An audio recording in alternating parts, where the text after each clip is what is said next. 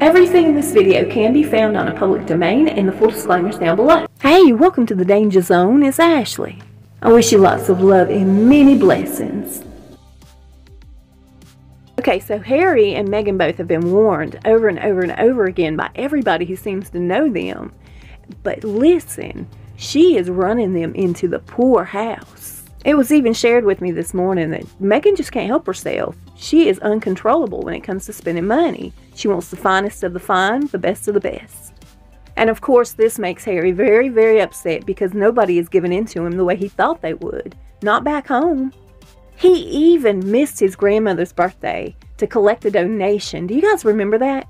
And I knew then they must be running broke.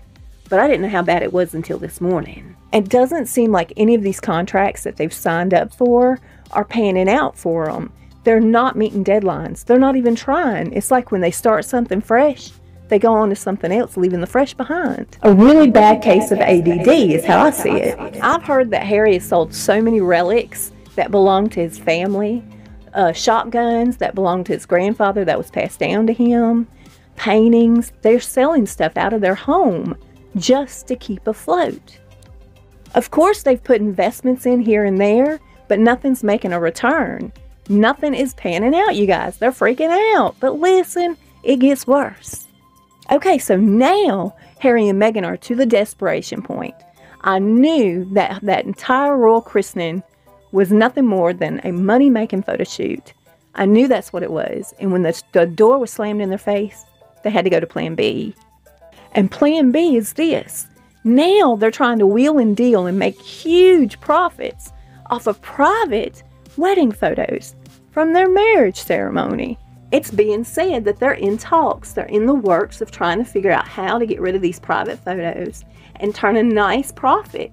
They are that hard up for money, y'all, and nobody is willing to help them. Why don't she go through her jewelry box and start pawning off those pieces, especially the ones from the Saudi prince? I think that would make better sense than selling my private photos or pawning my family relics. It's getting bad for them, and they don't know exactly what to do. And at this point, it seems like a broken record, but everywhere I turn, everybody is saying, Harry's miserable. He don't know what he's going to do. He's stuck, and he don't know how to get out. Here's a tip for Harry. If you're that miserable, don't drag your family.